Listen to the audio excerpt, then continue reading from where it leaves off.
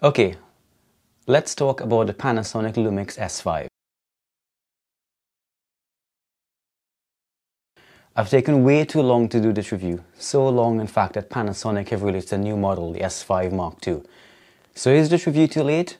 No, this is still a great camera, and with the number of people trading in the S5 to get the S5 you can pick up some absolute steals on the used market. I'm only going to have this camera for a few more days because I'm one of those people upgrading, and I'll explain why later. So if I don't make this review now, I never will. I can't show you the camera right now because I am filming on it, but I promise you there's a lot of B-roll coming up in this video where you can see it in action. So for the past 2 years or so, when people have asked me for a camera to preserve their travel memories, this has been the one I've been recommending. So what better way to review a camera for traveling than to take it traveling? None, so let's go. For Easter, we decided to treat ourselves to a staycation in sunny Southend. Now, Southend is the home of the world's longest pleasure pier, although as we found out in the excellent pier museum, the pier actually served as a proper pier, allowing boats to dock even at low tide, and that's why they built it initially. So, I want to start talking about the particular body and lens combo I am using. Everyone says, pick the lens you want first and then get a body to go with it, and that's exactly what I did here. Now, at the time of release, the 20 to 60mm range was quite unique. Sure, now we have things like the 20 to 70G lens from Sony because everyone's now beginning to realize just how awesome a wide to normal zoom lens is for general photography. Panasonic must have realized this before anyone else, and that the years of exposure of smartphones which have wide lenses had gradually shifted what people considered to be normal from 50 years ago. A wide end of 20mm gives you not only the ability to capture large scenes and buildings from close-up range, but also gives you the sense of exaggerated perspective we have all grown to prefer. The 60mm long end is just slightly longer than what until recently was considered normal, and this is super useful for those times when you do want to focus on some smaller area or compress the perspective down a street, for example. Which brings me to the other aspect of this lens, which is just how well it performs. Now, when this lens came out, it caused quite a stir because of the 20 to 60mm range. In fact, Chris and Jordan, linked below, did a really in-depth review on it. Despite it being a kit lens, the 20 to 60 is flawlessly sharp on the 24MP sensor on the S5. Now, a lot of cameras tend to come with slow lenses as a kit lens, which is fine because, as we'll see later, 3.5 to 5.6 on a full frame camera isn't exactly slow. The problem is that manufacturers usually cheap out on these kit lenses, not only making them slow, but also just really bad in general. In fact, one of the main reasons to ditch the kit lens wasn't the speed, but just how blurry the photos came out. Well, you won't have that issue with this kit lens. I was stunned by how sharp it is. Even if you pixel peep, you can see that this lens out-resolves the 24MP sensor. Take a look at the MTF charts of this lens versus some premium lenses from Canon and Sony, and you will see that this is no ordinary kit lens as it outperforms so-called upgrade lenses costing much more than this. The 20 to 60 peaks at about 2250 lines per picture height in the center, down to about 900 at the edge. This compares with the Canon 24 to 105 f4L lens, which peaks at only 2000 in the center and drops to 1250 at the corner. The Canon 24 to 70 f2.8 lens, which is an ultra premium zoom lens, gives us, wait for it, the same 2250 in the center and 1250 in the corner. And this is why I say this has to be one of the best values in photography today, because remember, you aren't even paying the retail price for this. You are getting this amazing lens for basically free with your new camera. I also want to touch on the speed of this lens. People will see 3.5 to 5.6 and think this is a poor lens, but I think this is just as a result of slow kit lenses traditionally just being generally bad. If you think of the f number, it's actually perfect for travel photography, as any larger and you're going to start to get too little depth of field. There's no point going to an exotic place, posing in front of it and then obliterating the exotic background with bokeh. You will need to stop down anyway, and you would have spent the whole day carrying around a giant f.2 zoom lens for nothing, especially as they seem to be no sharper anyway.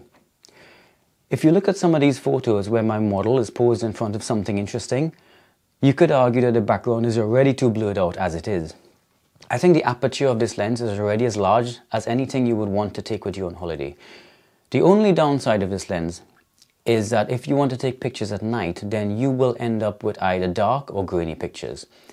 But that is going to happen anyway, even with an f4 zoom lens for twice the price. If you want to take photos after dark, then you are really looking at using a fast prime, which is another concept altogether, and I won't go into that here. Next, I wanted to talk about the autofocus, because this camera still uses contrast detect autofocus, while pretty much every other brand has moved over to phase detect autofocus. Contrast detect autofocus works by analyzing the image, moving the focus slightly, and then analyzing again. If the second image was sharper than the first, then it does the process again and moves further. But if the second image was less sharp than the first, then the focus direction reverses and the process repeats until the camera decides that it's achieved optimum focus on the desired point. Now obviously this process sounds like just trial and error, and it sort of is, which is why contrast detect autofocus is known for its slow speed and also the hunting, which is what happens when a camera doesn't know whether to focus out in front or to focus behind, and that's why you get this pulsing effect. Now this is particularly bad for video because a contrast detect system doesn't know it's in focus unless it first changes the focus, and this is why every now and then in video the camera loses focus to check itself. So there's definitely some downside to having only a contrast based system. However, Panasonic has developed this over the years and years, and the algorithms for deciding if an image is in focus or not have gotten actually quite good, even for video. I'm recording this on my S5 right now and using a 20 to 60mm, and I bet the focus has been good enough this whole time, even though I've been waving my hands in the air a lot. Now for still pictures, it's a totally different story. This camera focuses so quickly and so accurately that it nearly never misses when taking still photos, even in continuous autofocus mode, which is where I have it the whole time. Take a look at a sample of the photos taken and even zoom into 200% and you will see that this camera basically nailed focus every time. Now there's one caveat to this, which is in most travel photos the subject is relatively still, be it a building, a person, and this is why I'm recommending this as the ideal travel camera. I wouldn't recommend this for wildlife or sports where the subjects are constantly moving. I haven't tested this situation personally, but other reviewers have, and they say it's not too great at that. While we're on the topic of autofocus, I want to let you in on a little secret setting on this camera which no one else seems to have mentioned, but which gets me sharp in focus photos every single time. Modern cameras and lenses are so sharp that the old method of half pressing the shutter to lock focus and then pressing to fully take the photo simply doesn't work anymore. Any microscopic movement of your subject or your hands in the time between locking focus and fully pressing the shutter button is going to mean that either the subject is no longer in focus, has moved, or your hand has moved, and I think this is the reason a lot of people end up taking blurry pictures. Panasonic is the only camera brand which has implemented what I like to call a hair trigger on the shutter. To activate it, go into the main menu.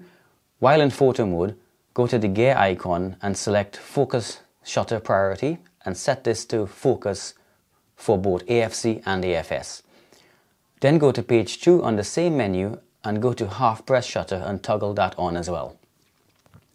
Now when you want to take a picture, just touching the shutter button focuses the camera onto your selected focus point, be it face or eye detect, and then as soon as it's focused, it instantly takes the shot. These two settings result in perfect focus every time, and I don't understand why more cameras don't have something similar. The other thing that Panasonic has kept which other manufacturers have lost is the dedicated drive mode dial. When I am out traveling, I very frequently have to switch between single shot, burst mode and self timer because these are the kind of pictures you take when you're traveling. The dedicated knob makes it quick and easy to switch between these modes. On other cameras, you usually have to press a button before using a wheel or a joystick to select your mode, and this wastes a tremendous amount of time. This could mean the difference between getting a shot or missing the shot.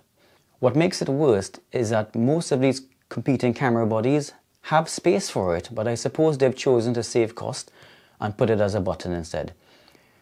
Now Sony has done it on the top of their A1 cameras, but none of their cheaper models which have it, which proves to me it's a cost-cutting measure. I say cheaper, but all of these models are more expensive than the Panasonic S5, by the way. This leads me to a wider discussion about the ergonomics and button placement on the S5. Here, all of the buttons just make sense and everything is where it should be. The general build quality is top of the line and everything feels sturdy and well built. The body is weather sealed, which comes in very handy if you live in a country like I do where it rains half the time. For me, a weather sealed body is an absolute essential. I have been caught already in the rain a few times with this camera and actually on this trip, and it survived just fine. These three buttons on the top next to the shutter release are in fact the settings that you would use most frequently, especially when using manual settings like I do. Fuji cameras have a very similar layout, but to access similar controls on a Sony camera requires multiple steps or going into the menu.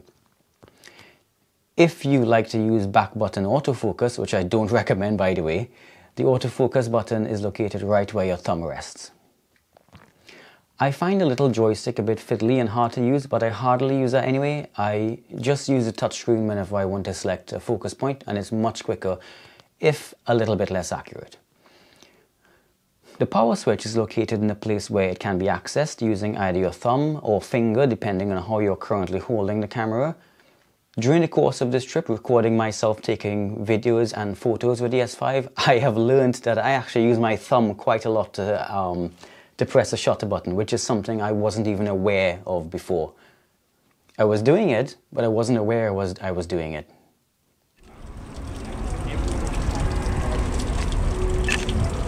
How can I make it look like it's real on it? Finally, this camera has a flip-out screen which you can face forward and is essential for taking selfies.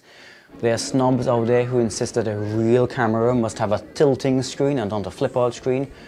But in this day and age, selfies are an important part of travel, and to me, this is essential on a camera as well.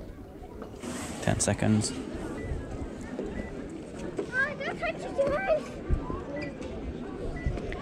I need to change that to 3 seconds. I need to change that to 3 seconds, don't I?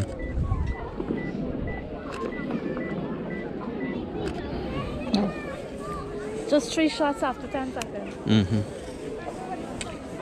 Let's go to tippy top and get that. At this point, I should probably mention that the S5 has 2 SD card slots, which you might think is a waste of time until you experience your first SD card failure. This happened to me on a recent trip to Cornwall this year, on the 3rd day of my trip, and if I were not recording simultaneously on the 2 SD cards, I would have lost everything. Dual SD card slots are not just for wedding photographers. I took some pretty good photos on that trip and I would have been super annoyed if I'd lost them. Now it's time for the part you've all been waiting for, a discussion about the image quality. I know that over the years, images from smartphones have gotten better and better and better, but they are still nowhere near what you can get for a proper camera, especially a full frame camera like this one.